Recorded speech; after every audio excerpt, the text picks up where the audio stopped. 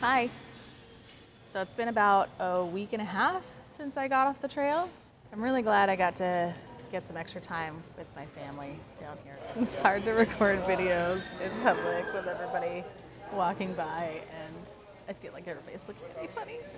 Probably nobody's looking at me at all.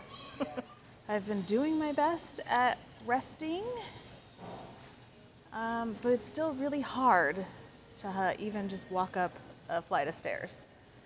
Um, Saw another doctor, and basically I'm just not recovered enough yet. I need to get off trail. I struggled for a while to decide if I was going to even get off trail or try to keep going, get off trail or try to keep going, because I feel really silly, but I'm getting off the trail after hiking 50 miles this year. I really struggle with feeling like a quitter or feeling like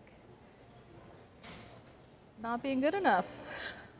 I haven't wanted to even hike anymore this year. It's been kind of just something I felt like I had to do instead of something that I wanted to do. My body's telling me to rest. My body's telling me this is too much this year. And the doctors are telling me that this is too much for me right now. I gotta wait at least a couple months before I start doing this again. And I don't have that much time because I'm gonna start a new job.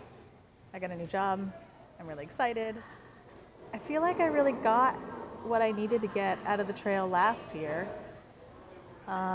connecting with myself and getting some direction in life and where exactly I wanted to go next, career-wise, just life-wise. So I'm feeling really good about this decision. And I'm at the airport, and I'm gonna head home today. It's time. I'm super excited about the job.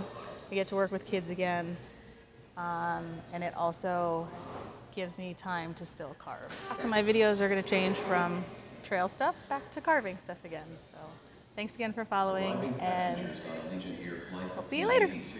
Bye.